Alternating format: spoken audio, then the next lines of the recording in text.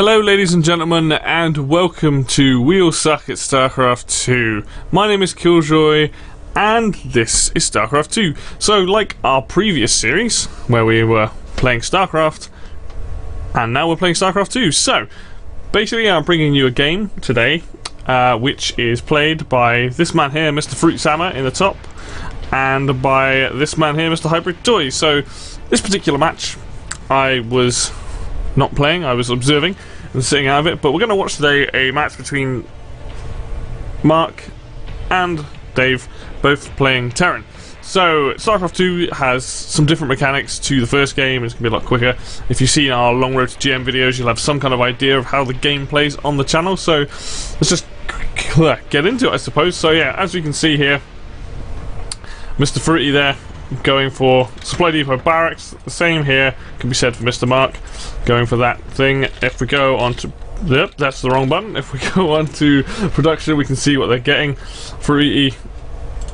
Sorry, Mr. Mark here going for the double refinery. So from the barracks into the double refinery, probably looking for some kind of gas heavy opening.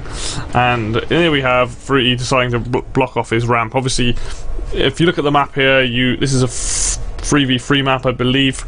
You do have a fairly big ramp here to block off, so this is not the most ideal thing for Terran. You'll see that he'll go for double barracks and a bunker, and it blocks it off quite nicely, but also allows him to get out the sides with the supply depots. So what we're going to see is two very different builds, I think, from this. You'll see Fruity expanding a lot sooner. Terran is not his main race. Mark plays Terran primarily at the moment. I myself pretty much only play Terran. But we're going to see Fruity, who plays random a lot in this game, is going to play Terran, probably one of his weaker races in terms of how much better he is with Protoss and Zerg. And we're going to see anyway, we've got his Marine out. We see that we've got a Marine popping out here for Mark as well. Building plenty of Marines here. You'll notice that maybe he's a little bit late on his reactors and tech labs on his barracks. Though you will see them come down when he gets Marauders and stuff like that.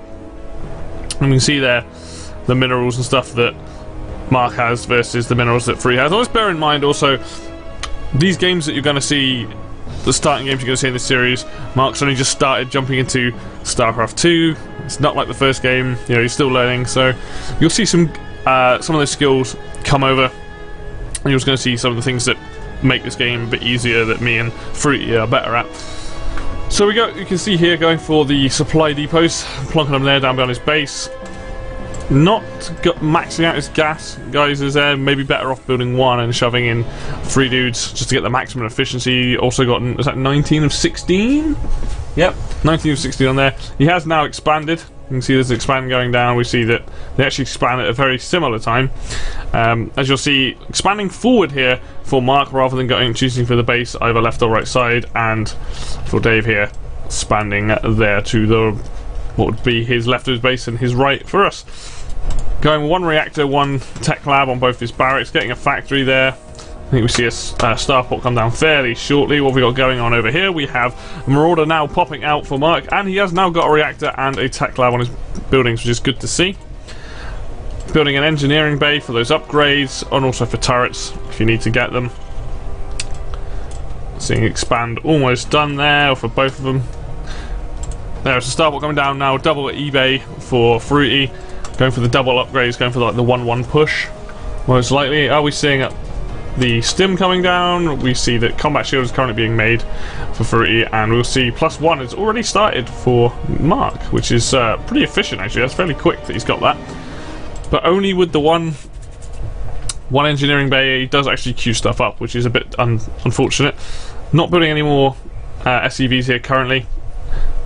A couple of guys still around there, as you can see. Got a few decent Marauders. If we look at the units, you actually see that Mark has a better army in terms of the amount of Marines. He's got a few Marines here, a few Marines there, and he's got these Marauders.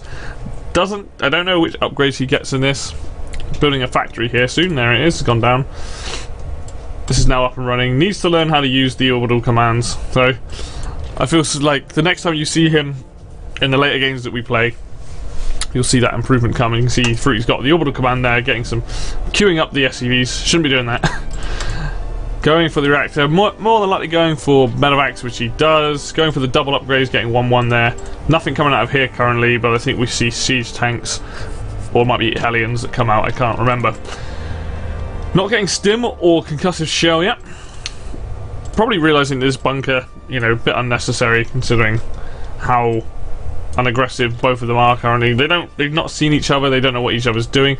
Look at this army. Look at the amount that he's currently got versus what Fruity had. If he just pushed out now, if Mark had taken this army and pushed across the map, he would have broken down this wall and he would have killed stuff. And I think that at this point, this is where the unfortunate thing happens, where he had a better army, he could have pushed across, he could have broken the bunker, and he probably would have gone in and won then and there. That's not to say it was guaranteed, but he would have had a good... His best point in this match is right now. Like, Fruity has like no marines, he's now getting a tank, he's now getting a medevac. It's like the tech's starting to come out. There's the medevac there. He's got the tank out, sorry. There he is. We look into the production. No, I've done it again. We look into the productions. You can see what he's getting currently. Going for almost got 1-1 there. Now seeing the armor upgrade go down as well. So currently actually ahead in terms of upgrades until this point. We see the factory coming down. We're going to see tanks coming out. Got the double gas there. Got them full up here. Yep, double gas there. Got a little turret. Still too many SCVs stood around. That's unfortunate. Seeing the mules being dropped here by Fruity. This is something that I hope that Mark utilises later on as the orbital command, so you can have scans and things like that. We're seeing we've got a couple of medevacs out here now. See like their army now. Still fairly favourable for Mark because he has a high marauder count, which is good against most of this stuff. We see now the bunker being disposed there by Fruity. What else is he doing here? Still not... Oh, bit of a transfer there. I assume he's waiting for them to build yet. Getting extra barracks is on, as you can see. Got the armory down now so he can get these guys, Hellbats. We see these pop out in a bit. See them come fairly soon.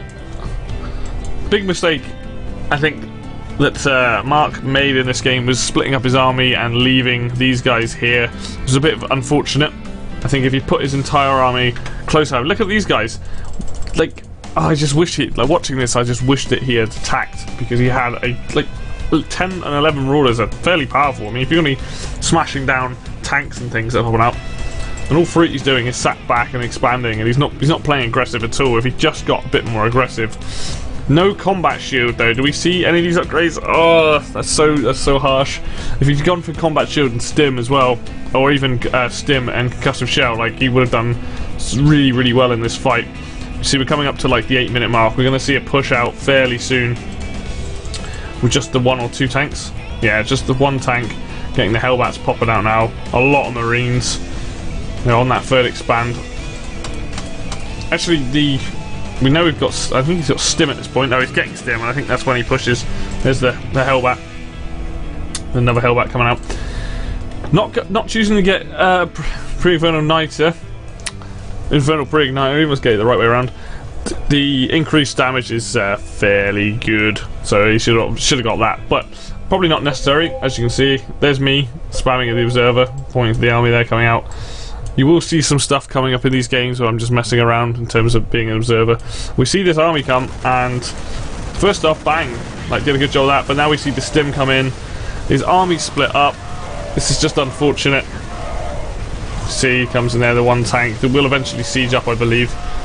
If these guys here and these guys were just all here, like he would have blitzed that army, and if he'd just gone on attack, he would have won. His army was just so much better, but like, look, it's just going in dribs and drabs and it's just getting wrecked. I think he kills most of this, but you can see how much difference the medevacs make, and getting shelled by the tank. Bang, there goes 3 or 4 units.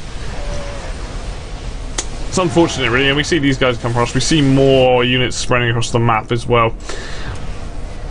Very disappointing game to watch. It could have gone the other way if Mark had literally just pushed out earlier in the game when he had those 10 marauders. Like, he had a really good army there, but unfortunately wasn't the case. We see this base go down, and that's really kind of the end of it, because at this point he's not really building a lot of stuff. We've got a couple Marines coming out there, we've got a Marine and a few Marauders, but he does have these tanks. Now this is something else that was frustrating, not seeing these put out by the second base, at least deployed there. Again, would have stopped this. Had a really good sized army. At this point now we're just seeing lots of Marines, medevacs, all this sort of stuff crossing the map. I'm going to just speed it up from here because at this point we see these tanks siege up and they do a fair bit of damage, but see tanks like that and nothing else to do. Like, these guys need to be rallied. They need to be rallied here, and these things that Mark will have to obviously learn. It's just frustrating to watch because he was never out of this game, really. The entire time you're watching it, he actually had a better, bigger army. He was always on par with it. It's only now that he's being outmined, as you can see there. Here we go.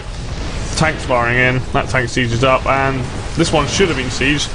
And he'll kill a fair few dudes, but all in all, he's using stim. These aren't using stim. Probably doesn't even have combat shield. Oh, he does have combat shield, so at least he got that eventually. But yeah, that was it. Just wrecked everything. Got a medevac, didn't use those. Unfortunate game, really. I definitely would have liked to have seen a bit more back and forth there from Mark himself, but such is the way of things as it goes in StarCraft. Anyway, thank you very much for watching this video. We'll be bringing you a few of these. We're more than likely going to be playing a lot more StarCraft 2 in the future. Hopefully you'll see the game's improvement. And it's not so one-sided like the first game. You're going to see I'll win a few, Fruit's going to win a few, and eventually we're going to see Mark winning more games. So it's going to be really good. So anyway, thanks very much for watching, and I'll see you guys next video. Bye bye.